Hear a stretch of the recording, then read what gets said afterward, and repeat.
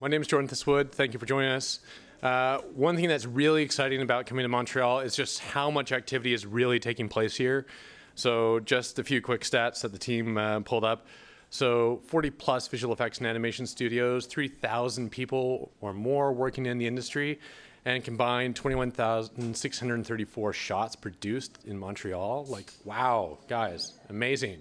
And it's only getting bigger. There's more companies coming here. So we don't see it, from our perspective, slowing down anytime soon, which just means that it's a great place to be. We have people here in Quebec. We also plan to also be coming by more often to see you guys.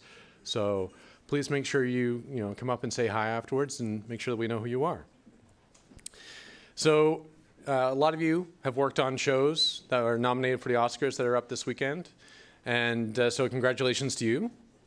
And we're really excited that Nuke got the SciTech Award this year, and that we'll keep on sort of building tools that will hopefully garner more SciTech Awards, because they honestly do things that help you guys. That's the only reason that you get an award like that. So for tonight, it's going to be myself giving you the quick introduction to Katana 3 and the work that the team has been doing in London for about the last year. Brian Fukushima will give you some TD tips and tricks, cool things that can be done with Katana. That sort of give you insight into how it can be customized. Aguilles from 3 to Light, the CTO, will give you a great rundown on their new NSI-based renderer that will now ship with Katana. So please, give him your best attention. And then Mathieu will come up with me and we'll talk about Project Elara and give you a sneak peek at actually using Katana there. And then Peter Nobbs from Rodeo will finish off the evening with his presentation. Okay, so first off, Katana 3. How many people here sit day in, day out with it? Oh, come on, I may be blind from the lights, but I'm sure there's more of you. So anyways, it's my great pleasure to tell you about what we've been up to. As it says, 2018 is going to be a fantastic year for Katana. To give you an idea now, the Katana team is the second largest engineering team at Foundry, only surpassed by Nuke. We've doubled in size over the last couple of years, and with a lot of the work that we're actually putting in, and with that expanded team, it means that you'll see a very accelerated pace of development compared to what some of you who have been in the Katana community for a longer period of time have ever experienced. So we've got a few development themes that we've kept through our work on Katana 3. So overall performance, the user experience, and integrated rendering. Each of them has sort of different reasons for being. Obviously, everybody loves a fast tool, so performance is definitely there. User experience really comes down to this. Katana has a great architecture. It can do incredible things.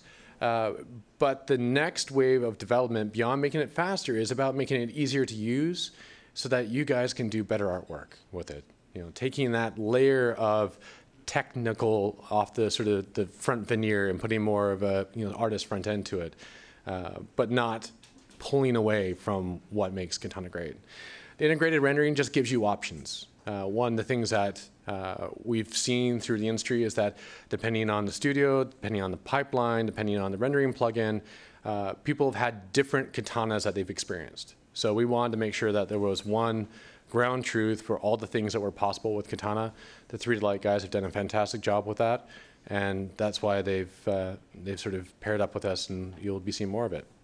So overall performance is an ongoing project. We're not going to stop until basically there's nothing left to do.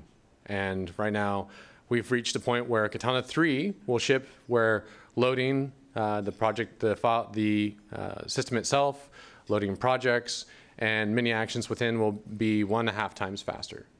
So to give you guys an idea, if you don't already know it, Katana was split at 1.6 into a UI thread and into a scene graph processing thread. There was a missed opportunity to make it fully multi-threaded at the engine level, and that is a lot of the work that the team is doing right now. We've got multiple developers that are working on that, and it looks incredibly promising, and you think that is going to really carry through. But what have they been doing, though? So things like cell performance, the display driver performance, and the underlying architecture with GeoLib and everything. They've been going through and knocking down all the things that if we just jump straight to multi-threading, that would actually be masked and would have been a lost opportunity. So things like getting the new viewer in, which we'll talk about in a minute, showed that we had other parts of the UI that were actual bottlenecks. So the actual engine to Katana is 10 times faster than what you experienced because of some of the UI bottlenecks. We're going to rip that out and make sure that performance is right in front of your hands. Okay, but like I said, the end goal, and we really want to achieve it this year, and we'll keep you guys posted on how we're doing, is to be fully multi-threaded so that it feels like greased lightning. Now, when we talk about user experience, we really kind of split this into two things. We'll talk about the overall UI and then also the viewer work. So this is the Katana that you probably all know and love. You probably have a different layout because the one that it ships with is not the one that probably most people use. But you can see it's functional. The styling of the UI doesn't lend itself to sort of an optimal visual fatigue level. So we've gone through with UX designers. This is a big thing at Foundry these days. We've been making great technology, but we put a renewed interest into working with UX designers to make sure that all our tools get shaped up. And this is just a sort of quick mock-up that one of our designers did for us. And this is where we ended up. Okay, so you look at the old, look at the new. You can see that the display of information is cleaner, easier to read. Contrast levels, the gray, the neutrality is still there. When you look at the viewer, you can see that it's got more of a DCC feel to it. And then there's a lot of little things, but one of the little things to point out, though, is things like adding in the actual attribute type and name hints. So all these little things that just slow you down because you bang your head against them 100 times a day, 1,000 times a week. Those are all the things that we're scratching away and just trying to scrape off the product and give you guys a cleaner experience. So like the UI or the performance, the UI updates are going to continue, and you'll see sort of where that overarching theme is going. But I can give you the hint. It is all about getting you guys on top of the image, whether it's the rendered image or whether it's the viewport, really getting you closer to the image, making you ping pong less between tabs, letting you be more fluid with the work that you need to do. That's the sort of the driving mentality to it all. All right, so new viewer. Many of you have probably had a moment like this. I've had those moments and I don't get to work on the big shows that you guys do.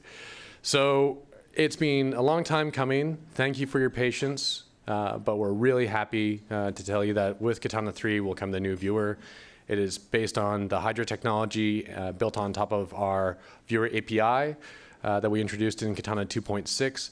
Those two things together give you guys a really awesome viewer experience. To give you the sort of the cheat sheet, it's about 7 to 10 times faster than the old viewer. So that's even before multi-threading. Okay, so where we got through this is we spend a lot of time working with our UX designer, and this is just a quick preview of some of his cheat sheets as he was going through and actually cataloging all the little elements of UI interaction that would lead to the proper UX. We looked at all the manipulation tools, because let's be honest, the ones in 2.6 are functional but not elegant, and you guys need elegant. You need something that allows you to massage the lights and the objects into the right positions. So one of my favorite ones you'll see in a minute is this COI tool, which is what this design documentation is for. Biggest request ever, I think, in the history of software at Foundry. Can I please move more than one object at once? You'll see it in a second. All right, but when it comes to the manipulators, it was really something that I wanted to be make sure we did right. So we looked at the Moto working plane. It has some nice elements, but lighting doesn't necessarily tumble around that way. So in the transform tools, you end up with obviously X, Y, Z controls. You then also have the plane controls, so you can move lights around in planes, which just makes things really nice. You get these little preview lines, so if you're really trying to say, okay, I need to move that light in that axis towards where it intersects the wall, you kind of almost have like a laser pointer dot that's going to show you where it is on there, so that's pretty cool.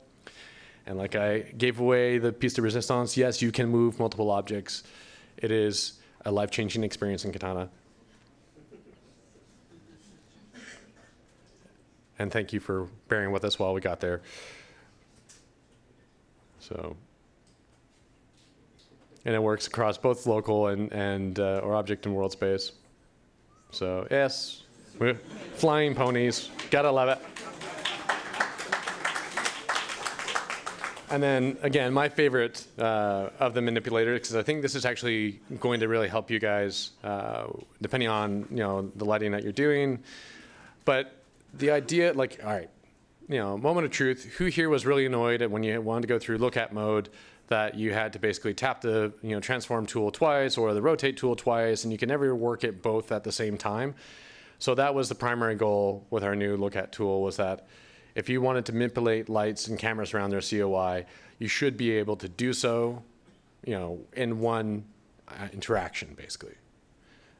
You can work with multiple objects at the same time, so you could have multiple lights that are all having their, you can sort of fine tune their look at. You can then move them all around in one go. And so it's just a very nice, elegant way to work with lights and cameras. Okay, so there's a lot of things that we'll probably add to the Hydra viewer over time. What we'll ship with initially is just screen space ambient occlusion, just to make your more complex geometries a little bit easier to discern. It's pretty interactive, so you can dial it in and out. It's not going to be the endpoint. It's just what we wanted, what we were comfortable putting in before we did some work on QT. Performance-wise, like I said, 7 to 10 times more performance. So this is basically a hospital CAD model that was converted over using a parallel project to Katana called Bunsen. And you'll see on the right-hand side is the new viewer. On the left-hand side is the one that you know and love so much and bear with. About 100,000 scene graph locations over multi-million polygons. And you can see it's just flying onto the screen compared to the old viewer. And on top of things actually drawing faster, you'll find Hydra really is more buttery smooth than the old open scene graph viewer. So this video goes on for about another 4 minutes for the old viewer to catch up. And yeah, quite happy with it. So let's talk a bit about where we're going to go with things. So this is one of our design mock-ups that the team did for us. And if we look up here, these are an element that we didn't want to put in a rush. So you'll see them here. We'll give you heads up displays for the transform values on the tools that will update as you tumble. You'll be able to edit and enter numerical values. You'll be able to do the virtual slider work on them, all that kind of stuff. So again, it's this idea of keep you on the image more often than not. Try and reduce the amount of time that we pull you between tabs, so that you can basically spend more time doing great things. This element at the top here will be a scene graph path selection bar. So if you want to alter your selection based on what you've picked and you want to work with a higher level of the hierarchy, you'll be able to interact with that bar. If there's multiple objects selected, they'll have a drop down, and then you'll be able to work your way through it. So these are some of the things that are coming up in the next releases. Hydra is very capable of doing full PBR rendering, so we'll get the full PBR pipeline all strung in nicely once we go to the QT5. And that is going to open up a lot of options. What we'll find is where's the balance, and you'll see this in a bit, between how much do we do in GL and how much do we push into ray tracing. You'll understand why. But looking at a large set, this is running off my little laptop, multi-million polygon city scene the hard way, but still lit with IBL, so it works. But it's not buttery smooth the way that we would want it.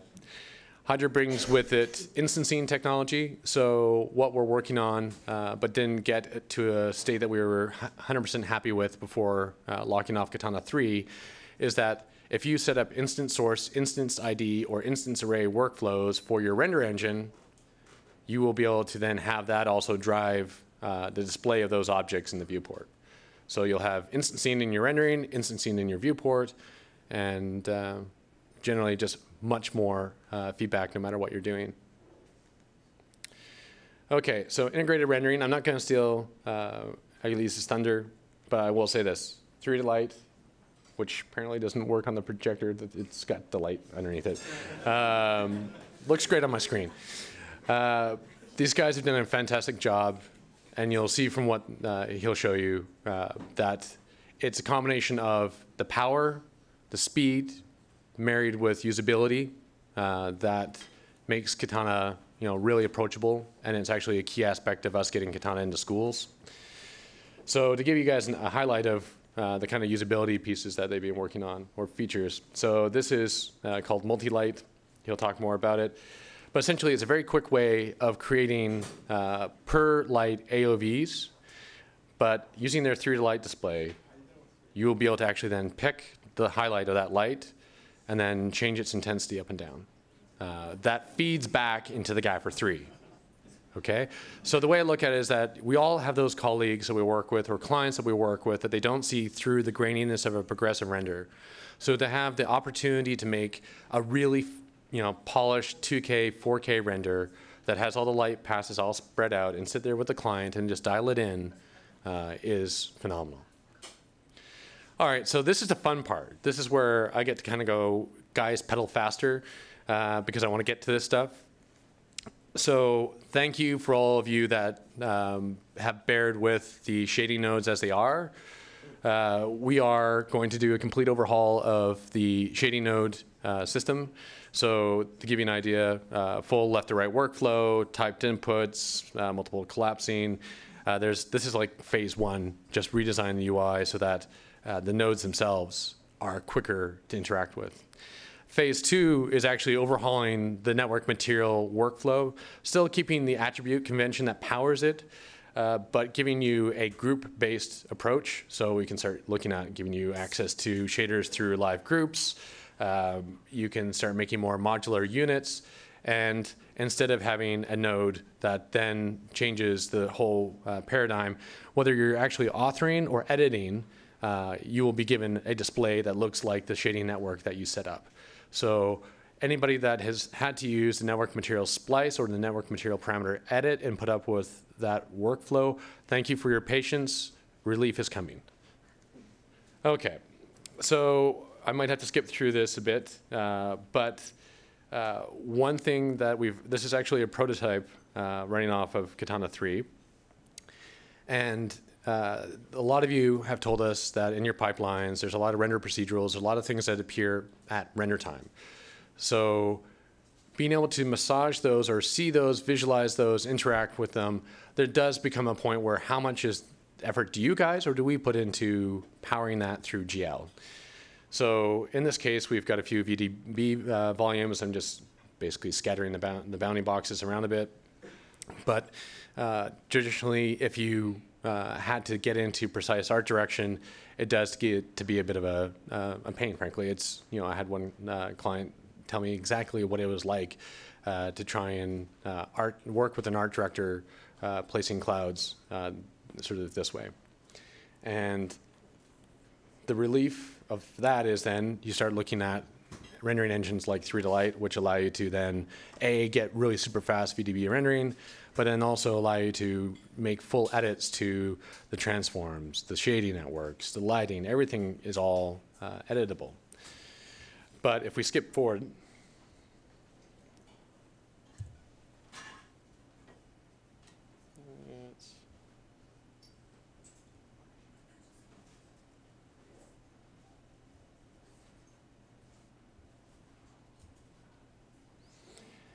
it was a lot faster when I was playing it back in my head. Essentially, in the prototype, we've given the first stab at actually putting the rendering directly into the viewport. This will be something that'll be optional. It'll be tied into the renderer working sets. So we'll give you depth-based compositing. You'll be able to mix GL and ray tracing. And eventually, the idea is that depending on what you're doing, if you don't need the specific tools of the monitor and the viewer can start to strongly overlap. And maybe one day they will be the same thing. And so this will probably come out in a couple phases. The first one will be, you'll be able to see and interact with the GL objects, so you have to still select the scene graph locations. A future release, I would see us actually transitioning to using adding normals and world space position to the API, using the ID buffers that we already generate, and giving you pixel-based selection and manipulation and interaction, including placement of lights by just clicking on positions on an image. So it's the kind of future where I think things get very, very interesting. And again, it's this theme of get you on top of the image so you can do more just with what you have to interact with. Okay, so I can go into this more in detail privately or at various one-on-one client meetings. So we did have a project called Bunsen. It did a lot of work extracting technology from Modo to make some geometric tools, and we've decided to basically roll all that into one. So Katana will be able to adopt some geometry editing. We're talking making UVs, fixing UVs, polydecimation, Booleans, basic geometry fixes is what it comes down to. The end goal is to create the tool sets that basically, when you reach that roadblock where you might have to go out to another tool, to basically make you stay, so that you don't have to leave. And if you've got that simulation mesh where you've got the character's cloth is crashed through the arm, and if you could only pull a couple of points or a couple of faces, you could fix it and get on with your shot. You'll be able to do that in a procedural-based way. Nuke interop is all about just sending pixels into Nuke and then being able to interact with it. And Mario interop would be about just having buttons to basically make sure you can get things into Katana faster. So one last thing before we kick off to the next person is that it's really important for you guys to know that we've heard you loud and clear about what it's like to actually find staff. I mean, Montreal is fantastic. There's such a density of studios here. But on a global scale, we'll be pushing Katana 3 with 3 to Light into all the schools that have Nuke, Mari, whatever. And it'll be up to the school whether they want to teach a program with it. But we're going to be asking every school to make sure that they do have it installed, so that if a student wants to really kind of pick it up because it's, lighting and rendering become their passion, we want it there so they're ready for you when they get out. Yeah. So.